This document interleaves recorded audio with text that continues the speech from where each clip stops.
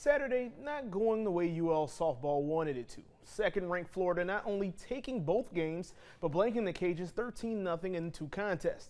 Even with that being said, a win over the Gators Sunday would be a huge add to the future tournament resume, of course, down the line. UL trying to shake off the haters and Gators to pull this one out, but top of the second is UF striking first with bases loaded. Amanda Lorenz singles to left field.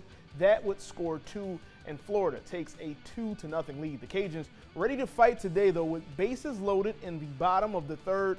Alyssa Denton will come to the plate, and she will come up with a huge single to center. Brittany Rodriguez rounding her way from second, and she's going to slide in to join Ariel Mass at home, and it's all tied at 2.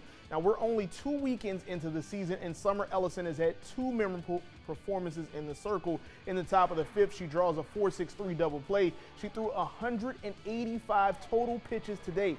That, of course, means this game went to extras. Bottom of the 9th, UL ready to walk it off with the runners on second and third, but Mass grounds to second to keep the game going. But in the 11th, down 3-2, it was Cassidy Shoma lifting a 2-run homer to walk it off. Cajuns take game 3, 4-3.